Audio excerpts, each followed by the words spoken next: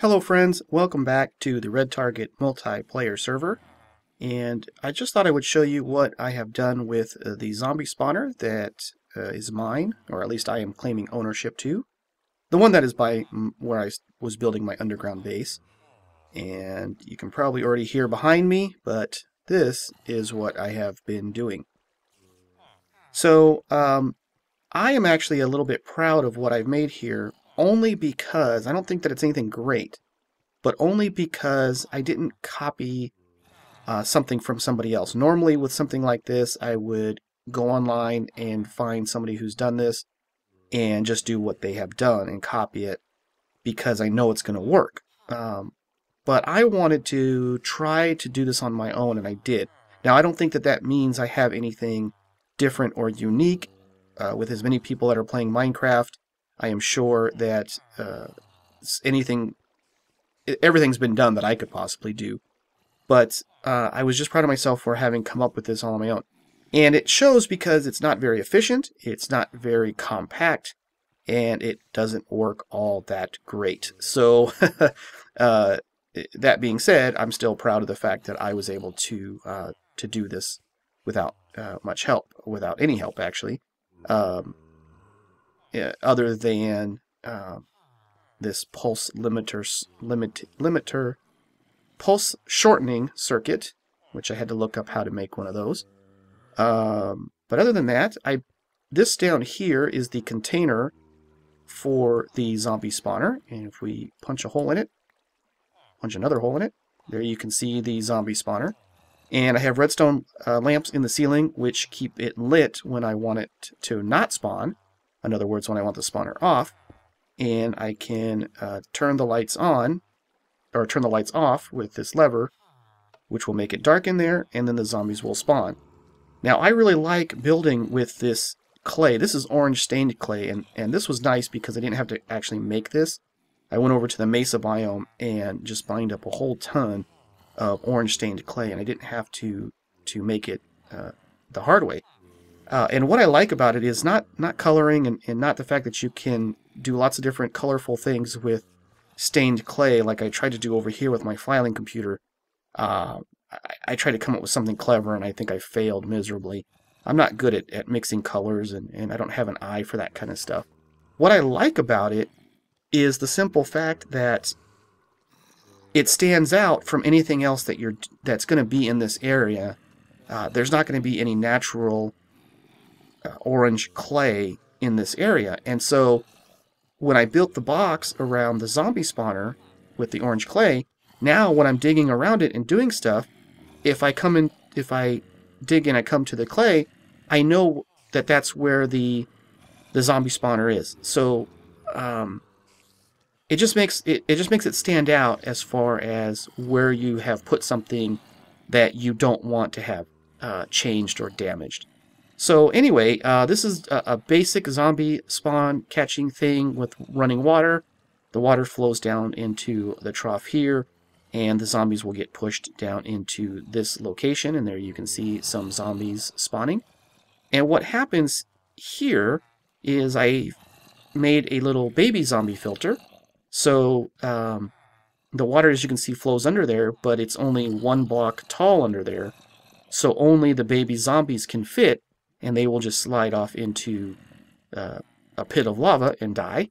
The adult zombies can't slide past that because they're 2 blocks tall, so they stop at this point, and this simple water elevator will take them upwards.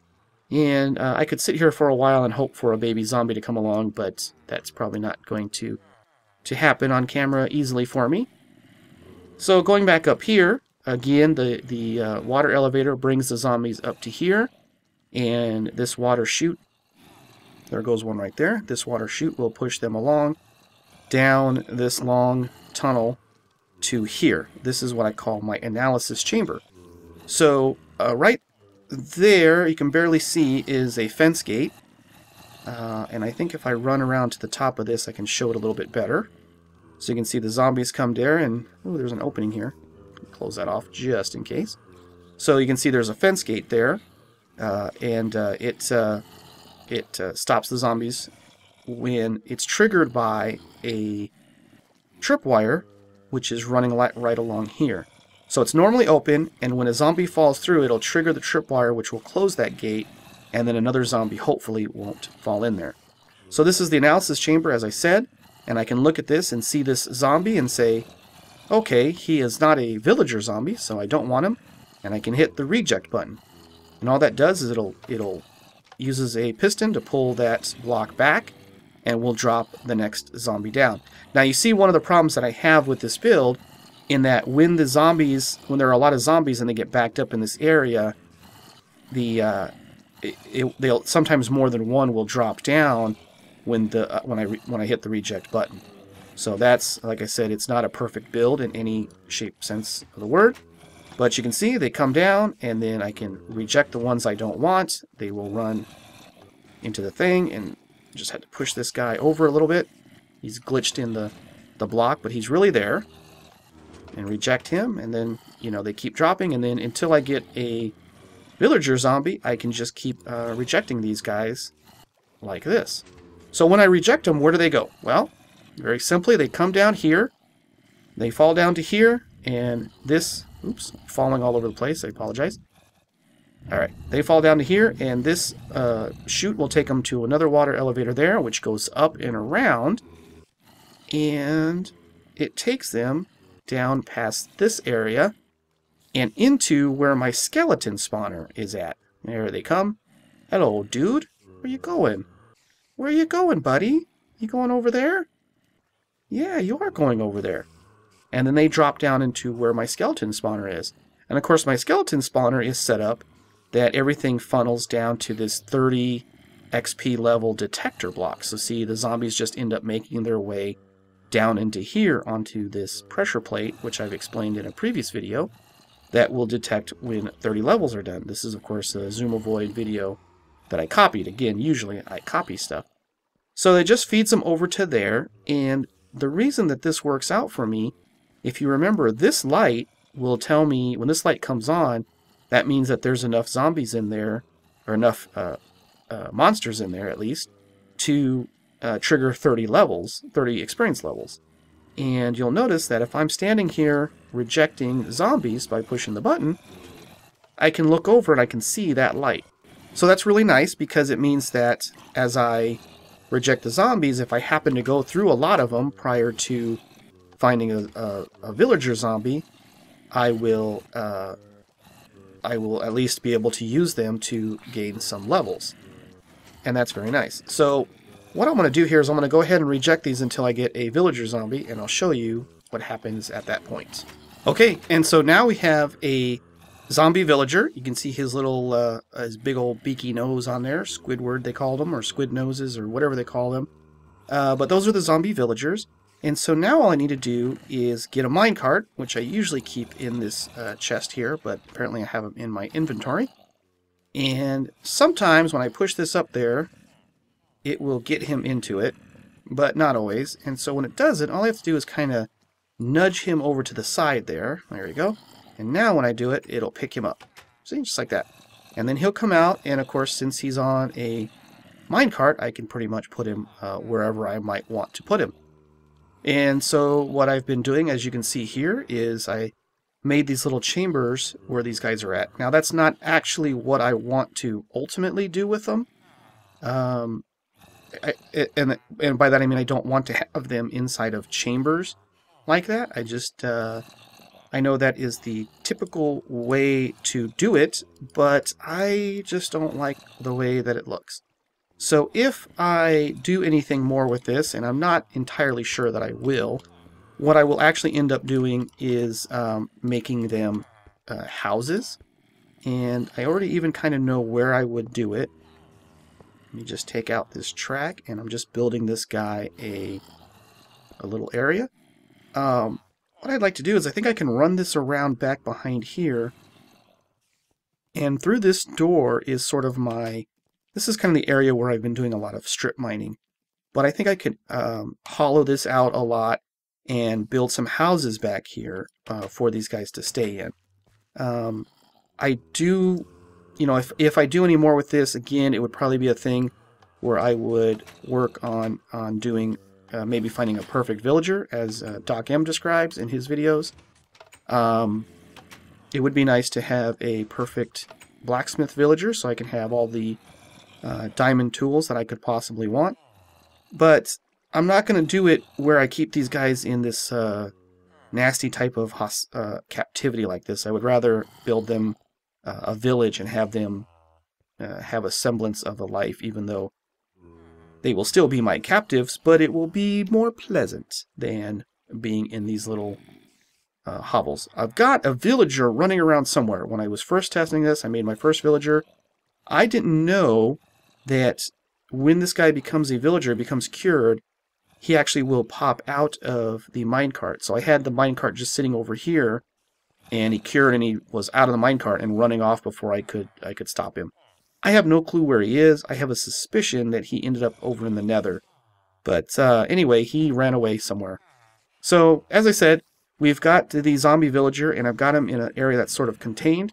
And so all you need now is a splash potion of weakness, and you probably already know how to cure a zombie villager. Most people do. You hit him with the splash potion of weakness, like so.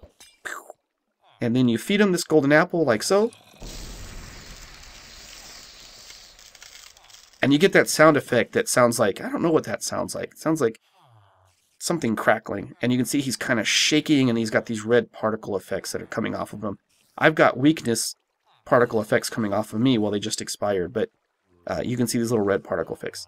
So the time it takes for him to be cured of zombieism and become a villager is usually between 2 to 5 minutes. And so during that time, I usually will just run over here to where the zombies have accumulated. And as you can see, I don't really need 30 levels. I have 34 levels.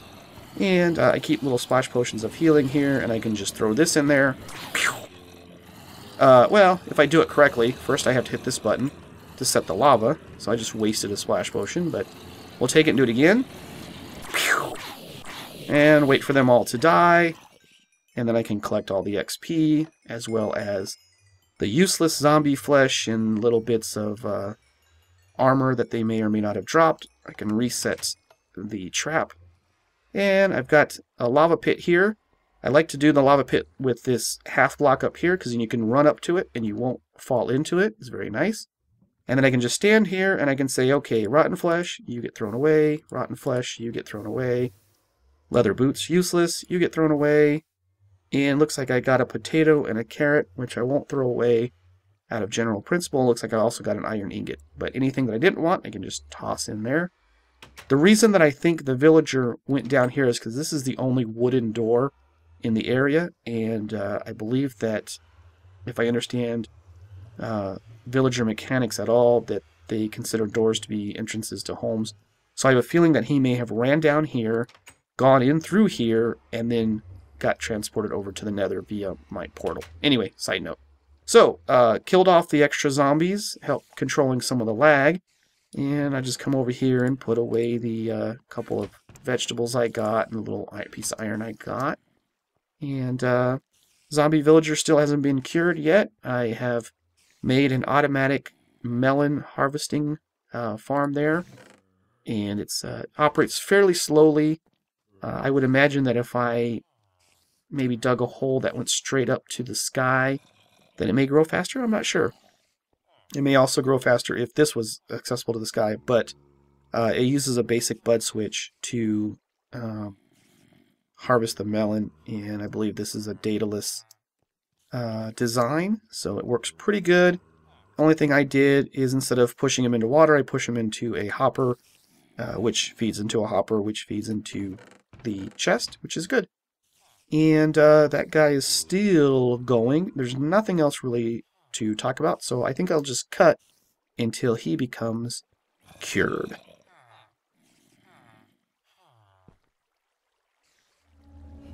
Well, that didn't take very long. There he is. So now, as I said, I have a villager. He is not in the cart anymore. It may look like he is, but he isn't. There you can see that he's not in the cart. And so that's what had happened with the first zombie villager that I found. He was out of the cart and then already running off. I didn't know that they were going to pop out of the cart when they become cured. He is a blacksmith villager, which is good. So I need to keep him around, and see if I can turn him into a perfect blacksmith. Honestly, I think that the perfect blacksmith would be the only one I would really want. This guy's a butcher villager, and I don't have an animal set up, so he's not going to be of much use to me because I need 15 pork chops to get an emerald. So I don't have a use for him. This is a librarian villager. Paper, I do have my sugar farm way over there, and automatic sugar farms are easy to make, so it's possible that I may keep a librarian villager just to be able to get emeralds, with which I can then use to hopefully get a perfect blacksmith villager. And this is another librarian villager with the books.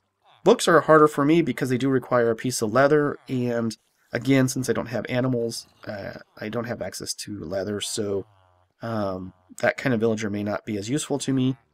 And this is the farmer villager, where he's giving me apples, and I don't need that because I have my tree farm over there where I get my apples from.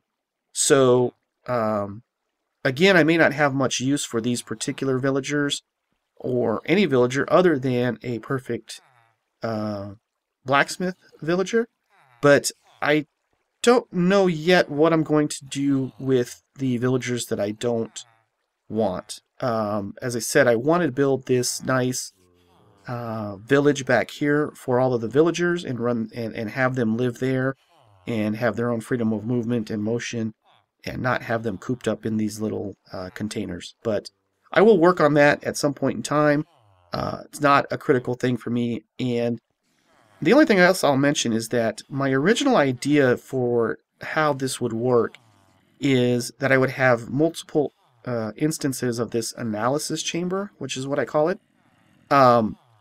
Maybe just going in a... I had an idea of them going in a circle, so maybe there's 3 or 4 here, and then 3 or 4 on that side, and then 3 or 4 there, or something like that, and then feeding back into this water chute here. So the idea is that the zombies would come along, and this analysis chamber would be open. So one would fall in here and close it off, and then the next one would move on down this way. So maybe there's another one here, and if it's empty, he would fall in. And so they would keep moving around, falling into any empty analysis chambers as they come across them. But if all of the analysis chambers are full, they would just enter into the cycle again. Like they would just keep going round and round and round and round. And that's one aspect of a design that I don't think I ever saw in videos that other people made of doing this.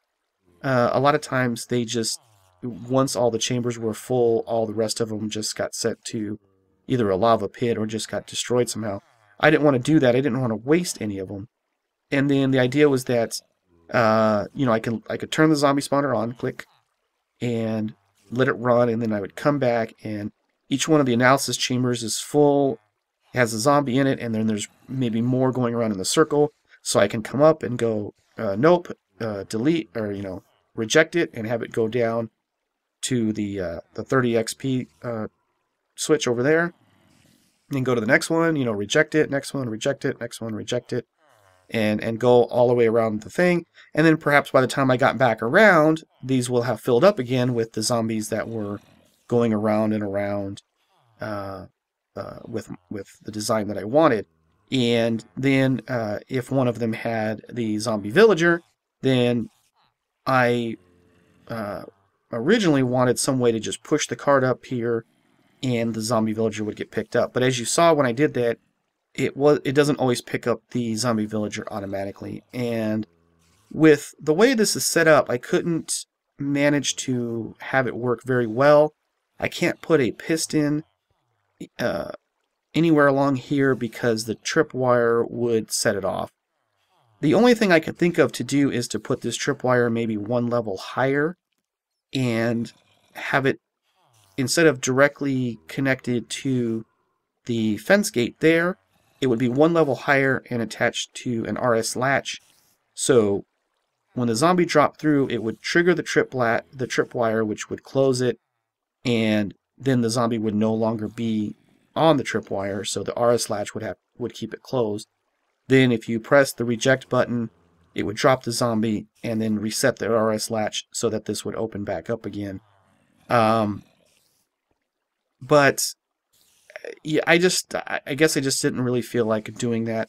And then the other problem is that with all of this, it becomes really cumbersome. And especially since I couldn't figure out how to make this thing with the minecarts work smoothly. So without that, I just decided, I'm not going to make any more of this. I can use this just as it is and, reject them one at a time and then keep the zombie villager when I do get it. So a little bit lazy on my part, essentially, but don't really care. But that is my zombie farm, and I am not going to be able to get that minecart back, which is really annoying. I am going to get that minecart back if it's the last thing I do. No, maybe not. This is funny. Push you in a little bit. There you go. All right, I got the minecart now. So anyway, this is my zombie, what I've done with my zombie spawner. This is my way of getting villagers. And of course now I could just breed villagers, but I don't really want to do that either. They may end up doing it naturally if I build a village, but that's all besides the point. So there you go. Thanks for joining me. Hope you liked it. I'll see you next time.